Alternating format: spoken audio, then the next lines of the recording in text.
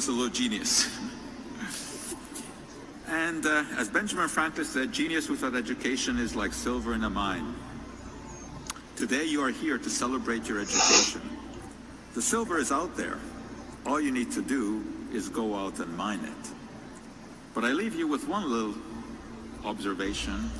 I actually got started in this business of communicating science, believe it or not, through magic. Because when I was in grade 6, I was invited to a birthday party, and there was a magician. And he wasn't very good. Most of the tricks he did were eminently forgettable. And I had long forgotten them. But there was one that was kind of inspiring. It made a difference in my life. He showed us a rope trick.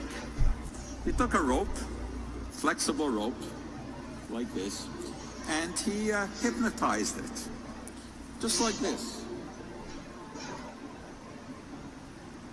And he made it defy gravity. And he said he did that with a magic chemical. I knew he didn't do that with a magic chemical, and I knew that if a scientist tried to do that, this is what would happen. But it intrigued me, and I went to the school library, and I took out a book on chemistry, and I took out a book on magic, and I followed both of those ever since. And you might think that this is a bizarre thing, because chemistry is a hard science rooted in laws of nature.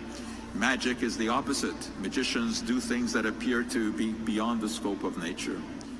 But I found out that magic, of course, was a scientific endeavor, and that there were very good explanations, scientific ones, for how you could take a flexible rope and hypnotize it.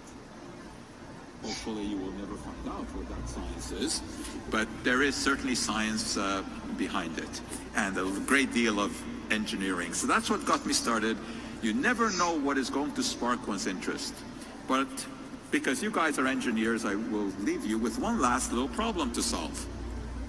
I have this strange little gimmick here, which has straight edges and hinges.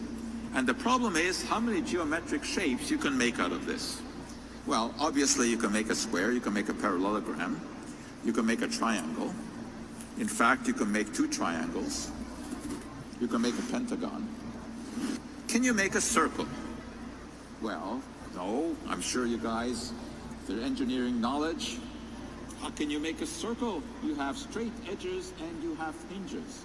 It's impossible.